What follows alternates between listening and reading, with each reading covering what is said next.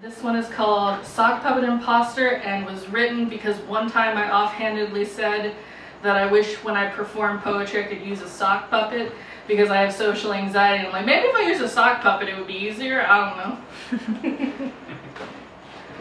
All the world's a stage in which I slip on tomatoes, launched by people pointing and laughing.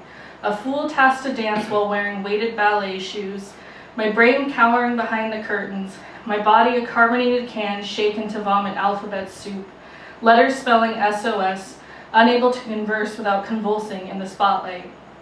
I slip my hand into a tube sock, don an armored arm of cotton, loose string intestines tickling my skin, button eyes blinking, bedazzled lips sipping speech bubbles as my fingers become a tongue. My nails brittle teeth choking out consonants to the audience. No nose to smell rotten fruit, nor any ears to echo taunting jeers.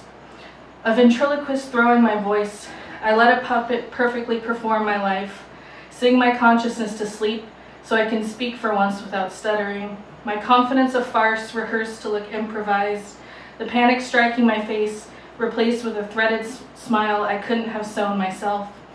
Hiding behind felt and fuzz, catching roses through a glove, I turn away from standing ovations, swelling applause blocked by my internal monologue screeching, would they still clap if my hand were bare?